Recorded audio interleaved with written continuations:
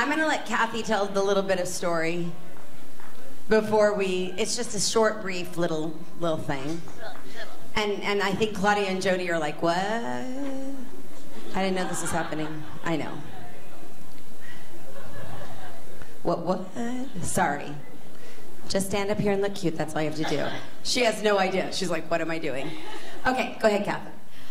Okay, well, let's see. It was at Granddad and Norma Kay's wedding that we first met Stevie. At least I first met him. And we had heard rumors about this guy that Allie had been dating, and she was going to bring him to the wedding. And so I remember the exact moment I met him, and I went over in the corner, and they were kind of over in the corner, and I said, hey, Stevie, it's so great to meet you, And we were chatting after a minute or two of, superficial conversation.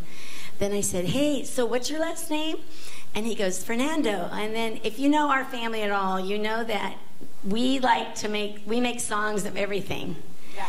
And so, of course, when he said Fernando, I broke out into song, and I sang, there was something in the air that night, the stars were bright, Fernando. There was something there for you and me, for liberty, Fernando.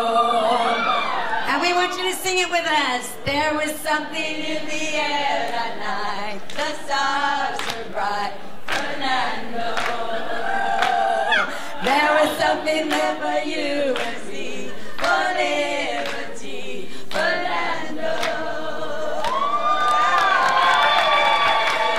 And that is our gift to you. Yes, you're welcome. You're welcome. This feels like a dream. Like literally, it's like all this is like I'm gonna wake up or something. This is like I told Allie like while we were eating, well, we got a couple bites in, that this is like literally my dream wedding. Like this, I couldn't, nothing, everything's perfect. While I have the mic, before I get into like thank yous and stuff, I want to preface something, because some people have come up to me and they're asking me, when I did my song and when I did the intro, I guess I wasn't clear. I wrote that song for Allie. That wasn't, I told you guys that I wrote it before we started dating, and then I wrote it after we met and like while we were like in the flirty stage. People are like, oh, did you write that for another girl? And I'm just like, say that right? So no, I meant like we weren't together yet, but we knew each other. So okay, I just want to press that.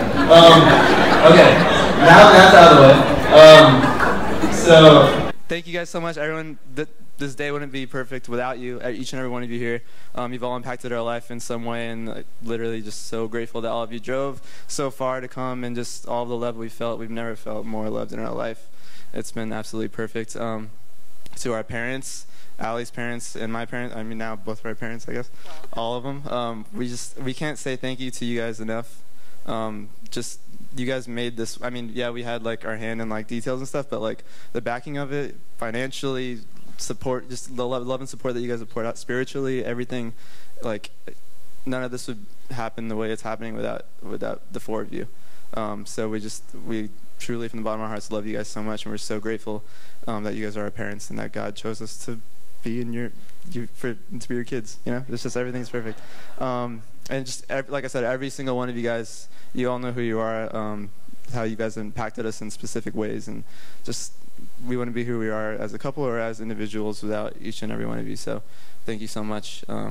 Today's been perfect. I'm going to pass it over to Mrs. Fernando. Thanks, husband. Hello, everyone. I echo everything my husband said.